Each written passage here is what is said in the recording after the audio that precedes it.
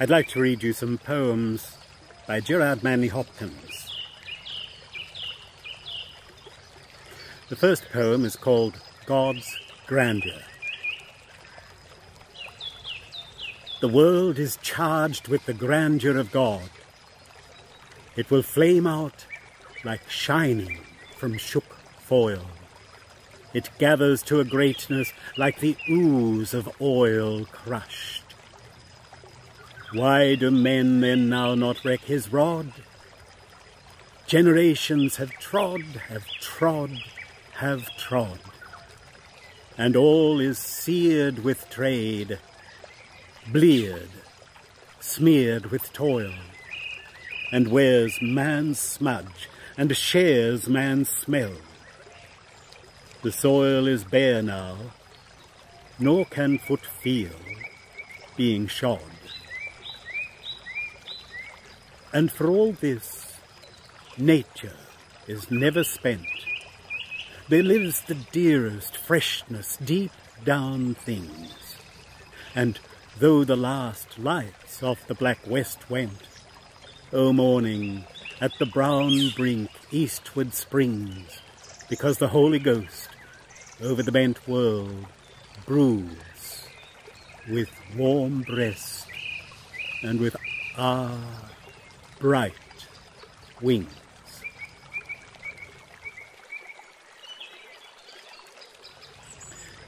The second poem is called Pied Beauty.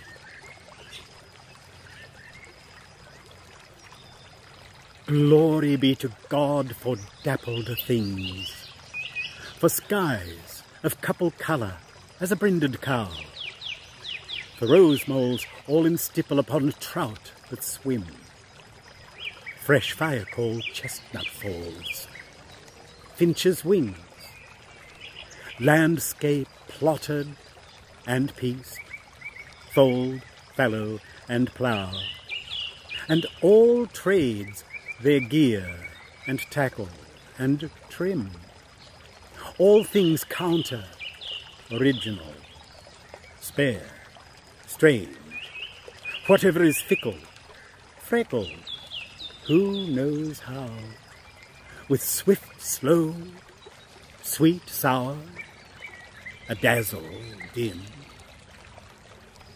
He fathers forth, whose beauty is past change. Praise him. The next poem is called Habit of Perfection.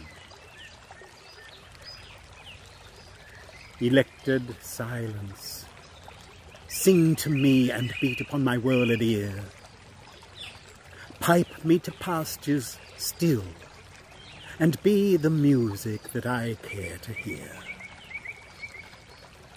Shape nothing lips, be lovely dumb.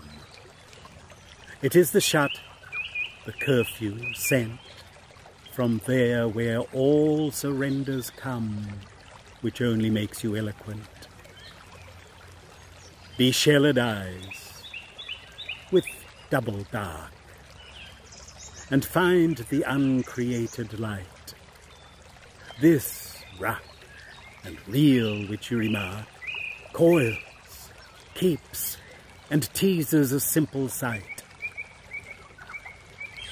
Palate, the hutch of tasty lust, desire not to be rinsed with wine. The can must be so sweet, the crust so fresh that come in fasts divine.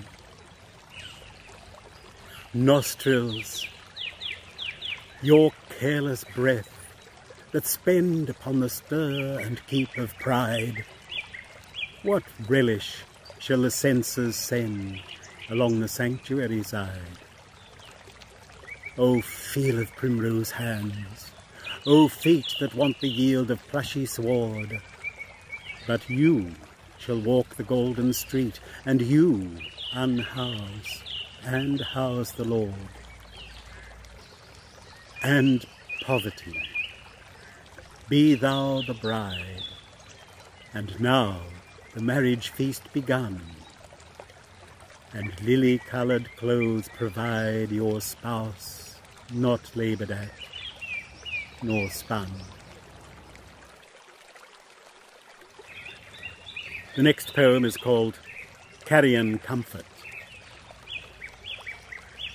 Not, I'll not, carrion comfort despair, not feast on thee, not untwist, slack they may be, these last strands of man in me, or most weary cry, I can no more.